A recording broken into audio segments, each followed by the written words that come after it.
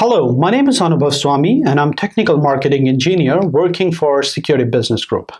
In this video, I will talk about Cisco ASA VTI solution, Virtual Tunnel Interface or Route-Based VPN. Let me quickly draw my data center.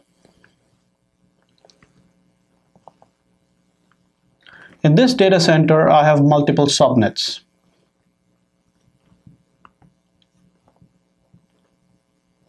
S1, S2, S3, and all these subnets are behind ASA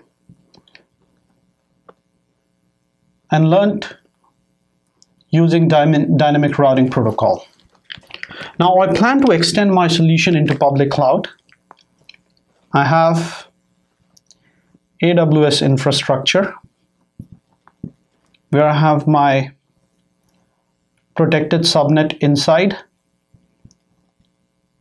I have my workloads in this inside subnet. I have AWS route table, which is a native route table of AWS, and at the edge I have VPN connection, native AWS VPN connection. Now I plan to extend my data center network to public cloud. I will build site-to-site VPN tunnel or IPsec VPN. Now, if I use VTI solution, I will create virtual tunnel interface on the ASA. There are a couple of prerequisites.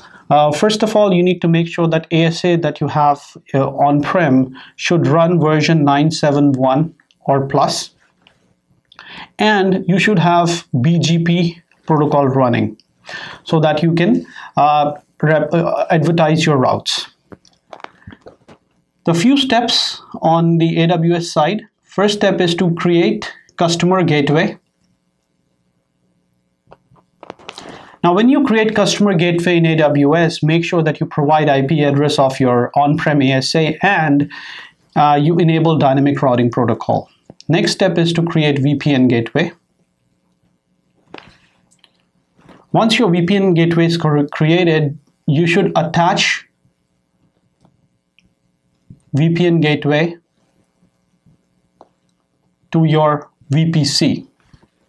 Once your VPN gateway is attached to your virtual private cloud, next important step is to enable route propagation. The moment you have this route propagation enabled, all the routes that you have here are lumped in your AWS route table as well. So using this route table, you will send your VPN traffic. So VPN traffic is based on routes which are lumped using the VTI interface. So this is about our ASA VTI solution or route-based VPN. I hope you enjoyed this video and thank you for watching.